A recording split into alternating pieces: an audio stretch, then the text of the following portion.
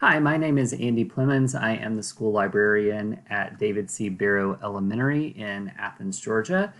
And today I want to share with you our student book budget project, which is a project I've been doing for several years where students have a voice in adding books to our library collection. This project started when I saw students coming into the library, wandering around, me offering them lots of suggestions of books, and then leaving with nothing. And I really wanted them to be able to find books that they wanted. So in that first year, I asked students who were not finding books in the library to be a part of the project. They had their own budget and they got to add books to our library that they wanted to read themselves. Since then, that project has expanded to allow students in third, fourth, and fifth grade to apply to be on the student book budget team. And I give them a budget each year that comes from our book fair profits. And they go through a very long process of setting goals and meeting with vendors and purchasing new books for the library. Of course, during the pandemic, when we were at home and learning virtually, this was a project that I didn't want to let go of. So we had to find new ways of doing the project virtually since we were not in our school. And so I want to share with you a few ways that the project looks in person, but as well as what it looks like virtually, so that you might think about ways that you might use it in your own space. So first is the application. Students apply to be on the book budget through a Google form, and this worked the same way in our virtual setting. I just shared this with teachers to put into their Google Classrooms, and students submitted their form for me to decide who would be in the group. We meet kind of anywhere and any time that we have available. A lot of times we meet during students' recesses as an alternative to recess, and we don't do that every single day. During virtual learning, we met over Zoom, and we did it before the day started. So as students were logging on for the very beginning of the day, they would start their day with me, and then they would move over to their regular classroom. One of the things that I did for the pandemic and doing this virtually was creating our own Google Classroom. So every single thing that we needed for the project, I put into the Google Classroom as a list of resources that students could go to.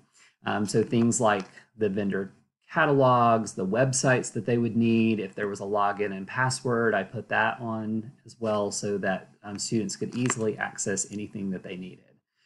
The first thing that we do in this project is create a student interest survey. And this was done through a Google form, which is how we do it in person or virtually. Students typically ask things like grade level.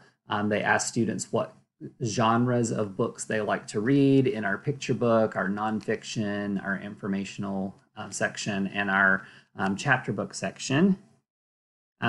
During the pandemic, we sent this survey out over email to all the students. We also had students who went virtually into classrooms, and the teachers put them in breakout rooms in a Zoom. And so they asked the students in the class the questions, and they filled out the form for the students, similar to how they would do in person. In person, we go to lunch, we have kids come out into the hallway from their classrooms, and we use iPads to gather that information. Once all of the information comes in, we take a look at all of that data. So we look at graphs, we look at numbers, we look at comments that people have made. A lot of times in person, I'll print this information out so that kids can really spread it out over the table. But for virtual learning, we created this in the Google Classroom. I just created all of the graphs and shared them with students so that they could easily find and look at them on their own and then talk about any noticings they had.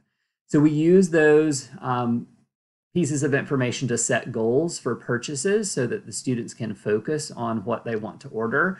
We invite vendors to come into the school. So Jim Boone from Capstone often comes and meets with us. We also do a walking field trip to our local bookstore. But during the pandemic, we had Jim meet with us over Zoom, and students used the Capstone catalog online to flip through and add to the pages. And I just shared our username and password with students, and in a student account, so it was not my library account, so that they would have access to all of that side of the library. I created a student book budget account, and they added to a shared wish list there. And again, for things like our Avid bookshop that we walk to, I just made a Google form so that as students were searching the Avid website, they could fill out the pieces of information that Avid would need to place the order. So they just copied and pasted book titles, prices, ISBN numbers into the form, and then that went into a spreadsheet so that students could look back at it later. Once all of our wish lists were created, students have to have this difficult time of making a decision of what is most important and cutting things from the list. So that's where it comes in handy to have access to this list of books that they've added to the Avid wish list so that they can go through, they can click on the links to the books and see them again. And decide if that's something that should stay or should be cut off the list. For Capstone, they just log into the website and they go through and just delete books off of the list until we hit the budget that we are looking for. And a lot of times kids have big discussions about what they think should stay and what they think should go. And this was done, it's much easier in person, but we still were able to do it through Zoom and have those conversations and collaboration. Once the books come in, I, of course, order the books for the students and let them know when the books come in. We were fortunate enough that we were back in person to be able to do this last step in person instead of having to figure out a way to do it virtually. But we certainly could have figured out ways to celebrate looking at the books over Zoom instead of seeing them in person. But what students do is kind of form an assembly line. They unpack the boxes, they check things off the packing slips, and then they decide what categories the books should go in within our genre system in the library. They put the new genre labels on the books. They scan them into Destiny so they're in the correct spots. And then the most exciting thing for them at the end is where we spread all the books out on tables for students to be able to come in and check out. And then the book budget students are the first ones to get to check out a book. So here you can see lots of them celebrating their very first picks of the student book budget project. So this is a project that I look forward to every year. I always make a commitment to have this as a part of our library budget. And it's something that many students continue to do. Once they start in third grade, they continue on in fourth and fifth grade.